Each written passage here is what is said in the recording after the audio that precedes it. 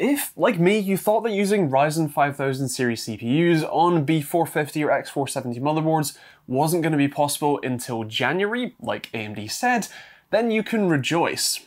Happily, and thanks to the, I guess, update from Dr Hex on the stream last night, there is BIOS upgrades from a majority of the motherboard vendors for a majority of their boards to support these new chips.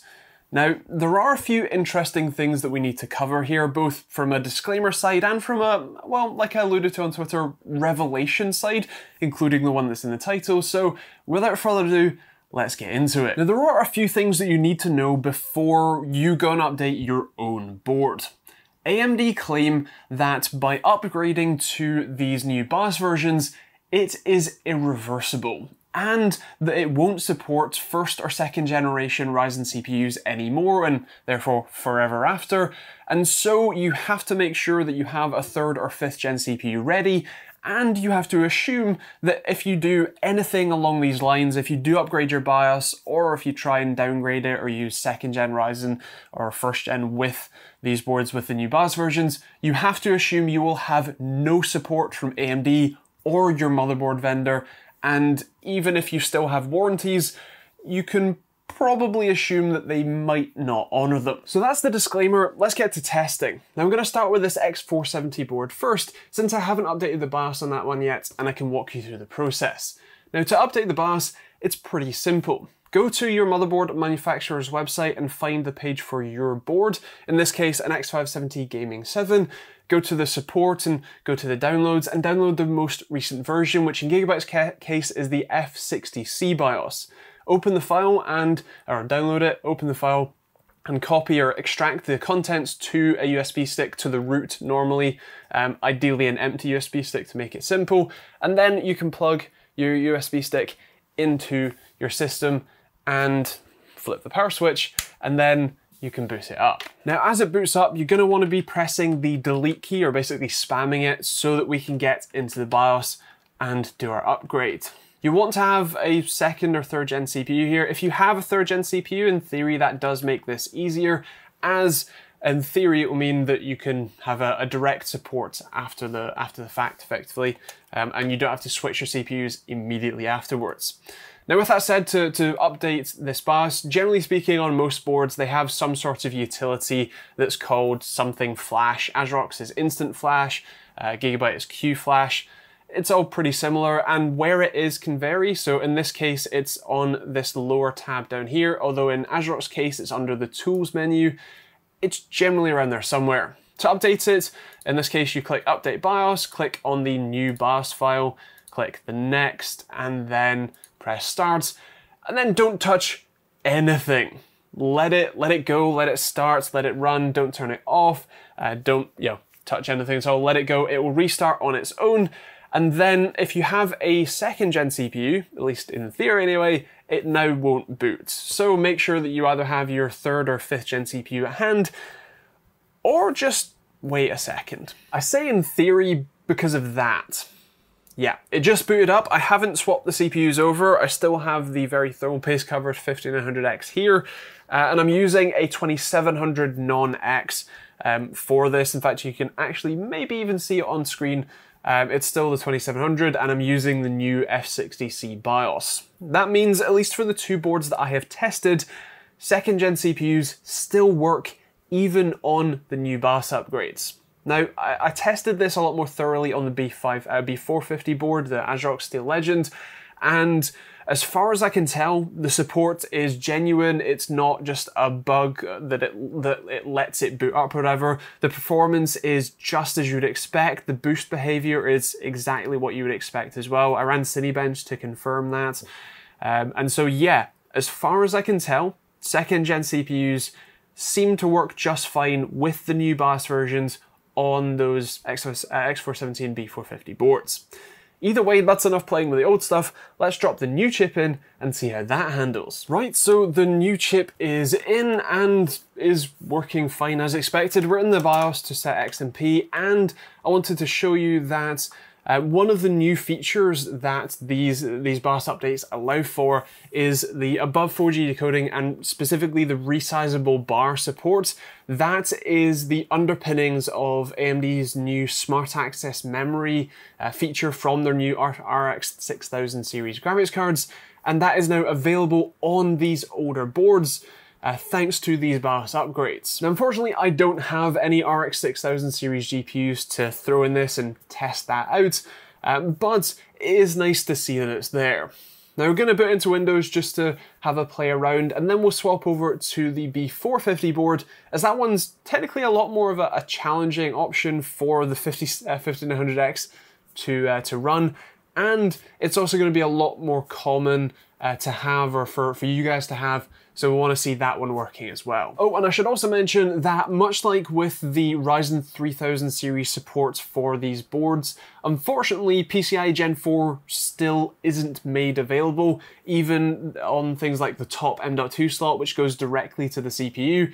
Unfortunately, that's still not enabled, even though as far as I'm aware, there's no technical reason why not, but either way, sadly, it's not there yet. So we're up and running into Windows, and I'm going to run Cinebench R20 in the background so that you can see it working and so that you can see the clock speeds, which are all boosting. So right now it's 4.3 gigahertz, pretty much all core, in fact, actually all core on the 5900X. So boost works fine, and even the single-threaded boosts are working fine as well. So that is great to see. In fact, I can actually see that one of the cores was at 4.95 gigahertz at one point when it's single thread boosted, so that's pretty sweet. So you can see that X470 works just fine, but let's test out that B450 board. I'll switch over the motherboards, I'll be back in, well, a second for you, about 10 minutes from me. Right, the B450 Steel Legend board I'm using here is booted up with the newest version of the BIOS and using the 5900X.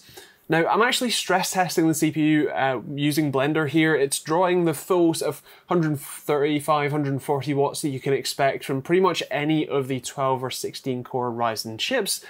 And kind of surprisingly, it's handling it really well. When I tested earlier, the VRMs didn't get above 50 or 60 degrees Celsius, which is plenty fine for VRMs. And despite it being a relatively weak four-phase design, it's handling this no problems. Now that's partially because 140 watts really isn't all that much for a CPU, and because it's still relatively good quality, good, I guess, build quality in the first place, so that's decent. One surprising note is that my testing earlier found that with the 5900X and the B450 motherboard, I actually got 200 points higher in Cinebench than I've ever gotten before with B550 or X570 motherboards. Now, 200 points out of 8,000 isn't a massive deal, but it's really surprising to magically find extra performance from what should be an unsupported old motherboard. But there is one more thing I want to show you.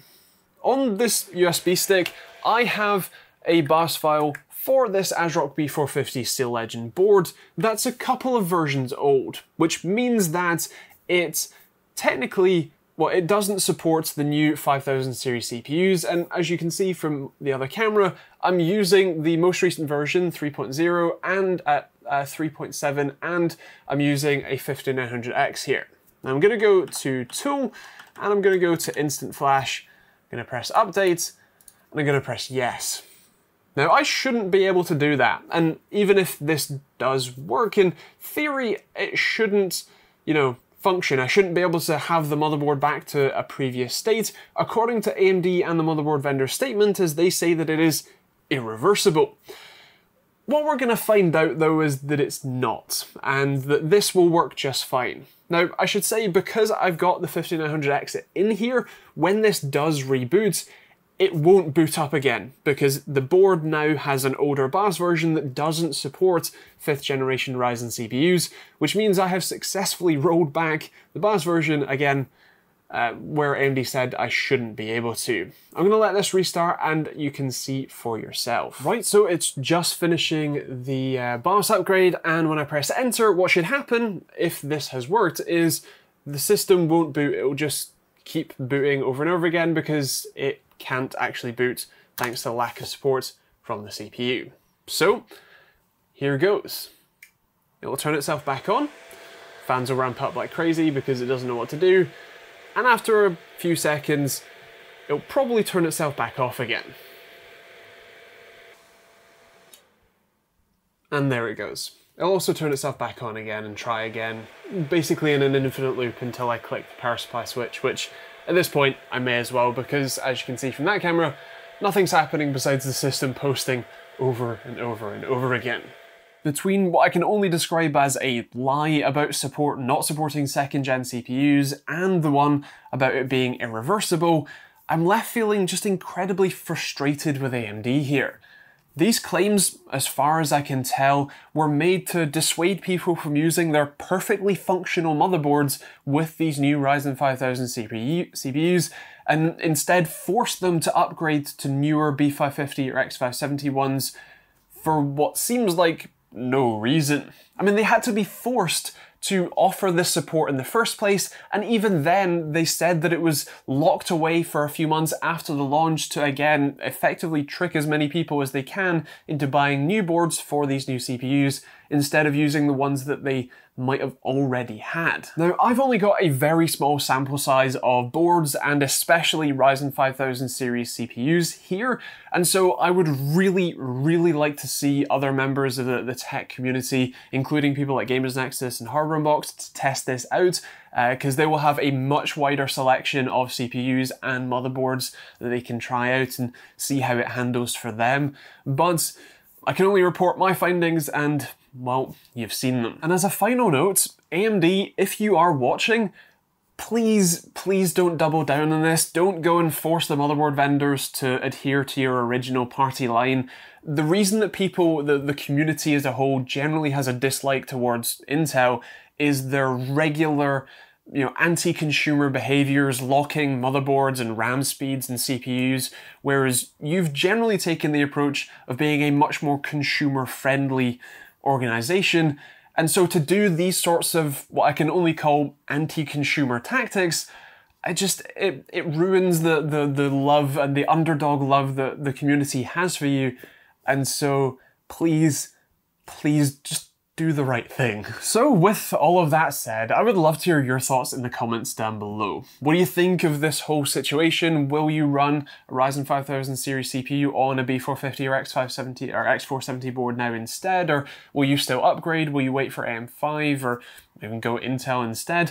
I'd love to hear your thoughts in the comments down below. And of course, with my track record with companies, there is a slim chance that my access to AMD samples in the future might be slightly more limited, and so if you want to support me and support the channel and make sure that I still have access to these new chips and that kind of stuff, then feel free to check out the Patreon link in the description. It helps me buy new hardware that I don't otherwise have access to, or I guess don't get directly sampled, so feel free to check that out. And there's a load of other links that you can check out, including the affiliate links in the description for places like Amazon. There's also Overclockers UK if you're buying from there. There's merch or hoodies or t-shirts like this one, or a load of other cool designs, and a load of other stuff you can check out too.